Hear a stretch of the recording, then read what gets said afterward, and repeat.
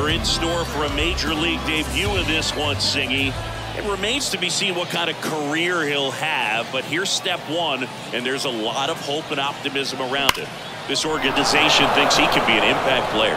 And from what I've seen and heard from people that follow prospects really closely, I do too. We may not see him light the league on fire right from the start, as there's usually a learning curve, but I think he has the skill set to be successful at this level for a long time.